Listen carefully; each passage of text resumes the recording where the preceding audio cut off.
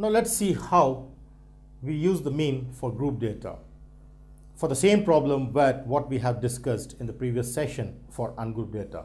So in this session of group data, I attempt to convert the given ungrouped data in the previous problem into the group data.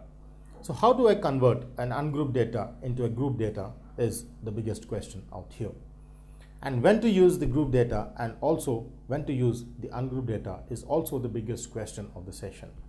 So usually group data is used when the data is very large, because if I have say 200 students in the class for which I want to calculate the individual marks may not be an easy task for the teacher.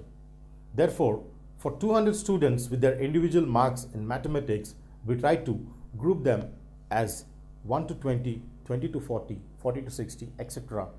till 180 to 200, so that the group reduces the number of marks we're taking for each and every individual student.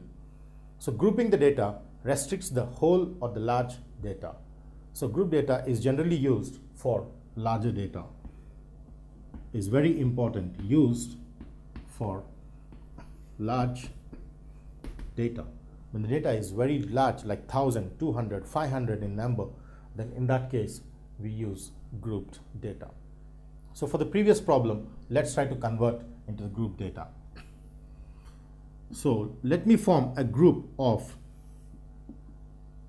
15. Now forming a group is totally the choice where it is left to the student, because the grouping can be done in a group of 20 or a group of 10 or a group of 20.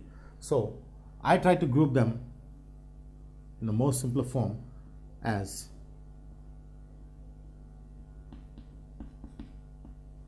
number of marks in max as obtained through class interval. I denote this as class interval because the class interval is what is denoted for the group. Now let me take 15 in number, that is my least marks is 10 and my highest marks is 95, and because the highest marks in mathematics is 100, the paper is for 100 marks. Therefore I group that using 15 in number.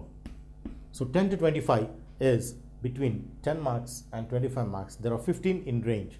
So each of the class interval is ranged in 15, that is 25 to 40, 40 to 55 to 70,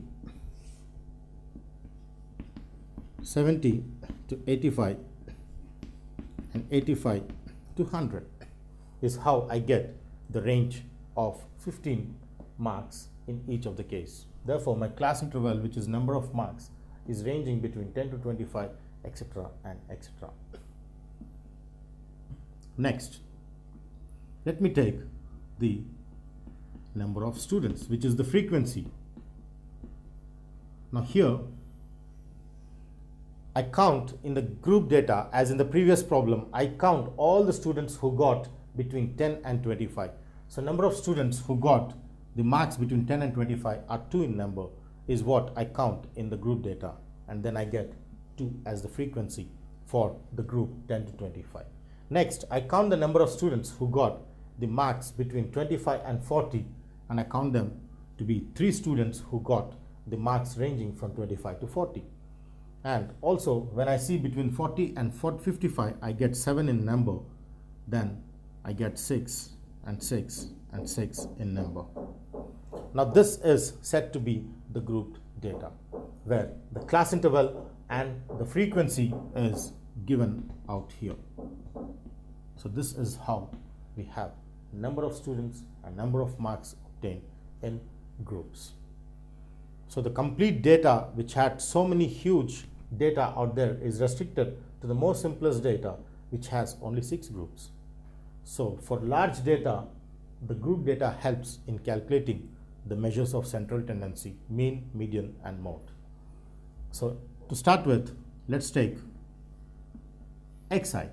Now as we have seen that xi here is the mid value of the class interval.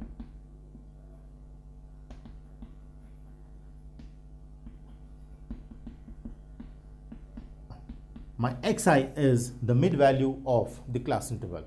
Now what is the mid value of the class interval? This. If I just come back to this, my class interval with 10 to 25, this is called the lower limit and this is called the upper limit. So 10 is the lower limit of the class interval and 25 is the upper limit of the class interval. Say for example, I take this class interval, then I see that in this class interval ranging between 55 to 70, 55 is the lower limit and 70 is the upper limit, is how we understand. So to find the mid value xi, we have the formula mid value xi is given to be lower limit plus upper limit by 2 for that particular class interval. So lower limit plus upper limit by 2, in this case being 10 plus 25 by 2, that is 35 by 2, which is 17.5. Therefore, the mid value of this class interval is given to be 17.5 is what we get as the mid value for this. Similarly, for the class interval ranging between 25 and 40, my lower limit is 25 and my upper limit is 40. Therefore, 25 plus 40, which is 65 by 2, gives me 2 3s, 2 2s, 2 5s, which is 32.5 is what we get. And similarly, when I take 40 to 55, which is 95 by 2, that is 2 4s are 8, 2 7s 5, which is 47.5. And this being 55 plus 70 is 125 by 2, 62.5 is the mid value of the class interval 55 to 70.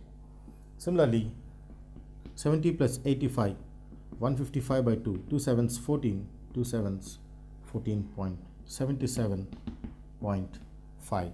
And finally, 85 plus 100, 185 by 2, which is 2 9s, 2 2s, which is 92.5 is the mid value xi for the class interval 85 to 100.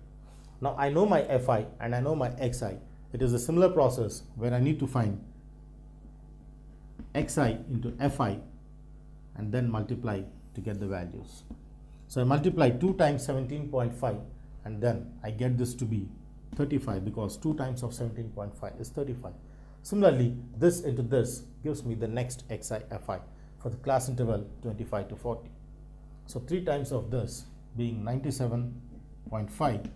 Similarly, 7 times this is 332.5 and then 375, 465 and 555 is what I get when I just multiply this with this for the respective rows. So now once I obtained my xi and my xi fi, I'm almost done with my mean, because from this table I get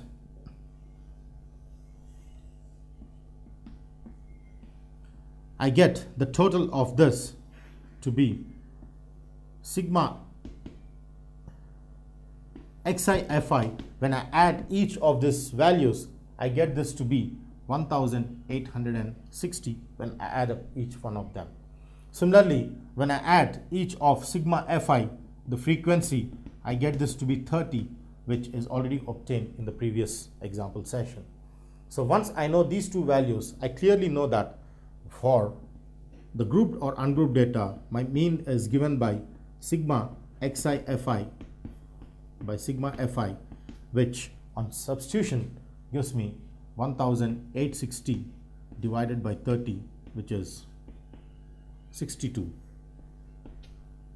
Therefore, mean is 62 for the given example problem, is how we understand mean of group data when the data is very large. My mean equal to 66 is equal to 62 implies that on average, the whole average of the class is approximately 62 marks.